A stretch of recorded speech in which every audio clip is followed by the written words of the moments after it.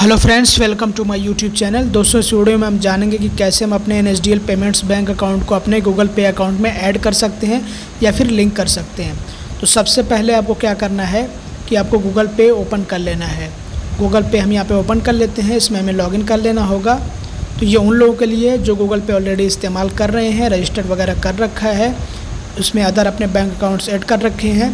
और बाकी जो फर्स्ट टाइम यूज़र है उनके लिए भी वीडियो अवेलेबल है मेरे चैनल पे, तो उसका लिंक आप लोगों को नीचे डिस्क्रिप्शन में मिल जाएगा और यहाँ पे आई बटन में भी मिल जाएगा। वीडियो ज़रूर देख लीजिएगा। उसमें मैंने बताया है कि कैसे आपको रजिस्टर करना होता है गूगल पे कैसे पिन वगैरह जनरेट करना होता है और कैसे अपना अकाउंट ऐड करना होता है। तो बहरहाल हम यहाँ पे बात करते हैं कि NSDL पेमेंट्स बैंक अकाउंट को हम कैसे यहाँ पे गूगल पे में ऐड करें। तो यहाँ पे सबसे पहले आपको आना होगा अपने अकाउंट में। ऊपर आपको बिल्कुल जो है कोने में एक ऑप्शन देखने को मिलता है अपने अकाउंट का ही, तो इस पर आपको क्लिक कर लेना है, टैप कर लेना है। उसके बाद आपको आना है पेमेंट मेथड्स पे, तो इस पर आपको टैप कर लेना है, क्लिक कर लेना है। इसके बाद यहाँ पे देखिए हमारे दो जो बैंक अकाउंट ऑलरेडी यहाँ पे ऐड चल रहे हैं, तो एक और ऐड करना है। तो ऐड बैंक अकाउंट पे हमें क्लिक कर लेना होगा, टैप कर लेना होगा। तो हमें पूरी लिस्ट बैंकों की मिलती है। तो इसमें बहुत सारे बैंक हैं। हम चाहें तो इसमें से अपना जो NSDL बैंक ढूंढ सकते हैं, लेकिन सबसे ईजी और सबसे आसान मेथड है, यहाँ पर आप ऊपर सर्च कर लीजिए NSDL लिख करके, आपको रिज़ल्ट मिल जाएगा। तो रिज़ल्ट मिलते उस पर आपको टैप कर लेना है।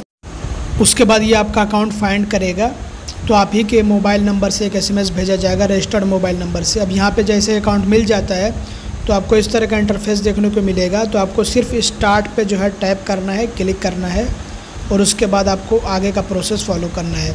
तो स्टार्ट पे क्लिक करने के बाद अब यहाँ पे हमें अपने डेबिट कार्ड की कुछ डिटेल इंटर करनी होती है, जैसे कि लास्ट 6 डिजिट हमें इंटर करने और एक्सपायरी डेट, तो वो हम यहाँ पे इंटर कर लेते हैं। और इंटर करने के बाद हमें नेक्स्ट पे क्लिक करना है। अब यहाँ पे हमें पिन क्रिएट करना है, तो हमें क्रिएट पिन पे टैप करना है, क्लिक करना है और उसके बाद जो है अब यहाँ पे हमें अपना पिन क्रिएट करना होता है। तो ये पूरी स्क्रीन ब्लैक सी आपको नज़र आ रही होगी। तो बेसिकली यहाँ पे हमें एक OTP आता है, तो वो OTP ऑटोमेटिकली यहाँ पे डिटेक्ट कर लेता है, या फिर हम चाहे तो इंटर भी कर सकते हैं। उसके बाद हम यहाँ पे अपना पिन क्रिएट करते हैं। तो अपनी मर्ज़ी से पिन हमें जो है 2 बार एंटर करना होता है, एक बार कंफर्मेशन के लिए होता है। तो इस तरह से जो हमें यहाँ पे पिन क्रिएट कर लेने के बाद अब आपको आगे का प्रोसेस समझाता हूँ, क्योंकि पूरी स्क्रीन यहाँ पे ब्लैंक है, पूरी ब्लैक है, तो आपको क्या ही समझ में आएगा। और यहाँ पे कुछ करना नहीं होता, सिर्फ आपको अपना पिन ही क्रिएट करना होता है। वैसे भी मुझे यहाँ पर क्या करना पड़ता है कि ब्लर करना पड़ता है, तो बेहतर है कि ब्लैंक है तो कोई दिक्कत नहीं है। अब यहाँ पर मैं ना तो मैं स्क्रीनशॉट ले सकता हूँ जिससे आपको समझा पाऊँ, और ना यहाँ पे रिकॉर्डिंग चल सकती है, तो जिससे मुझे दूसरे मोबाइल से रिकॉर्ड करना पड़ता है। वैसे मुझे पता नहीं था, लेकिन फिर भी ये कोई जो इतना मुश्किल काम नहीं है जो आप ना कर पाएँ। आपने जो बहुत सारे पिन जो है क्रिएट कर रखे होंगे अपने लाइफ में, तो ये क्या है, तो मतलब बिल्कुल ईजी है। आपको 4 डिजिट का पिन ही एंटर करना है, तो पिन आप यहाँ पर बना सकते हैं आसानी से।